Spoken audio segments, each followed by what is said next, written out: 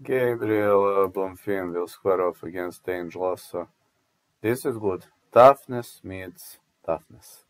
One super tough guy meets another super tough guy. I believe these two guys are going to throw bombs on each other.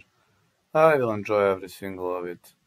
They can take a beating, both of them. Bonfim recently suffered his first loss to Nicholas Dalby, but destroyed Trevin Giles, Munir Aziz, Trey Waters.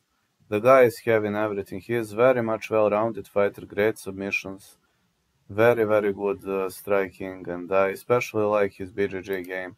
Ange Loosa's toughness is on a whole different level. 5'10", 74 inches of reach.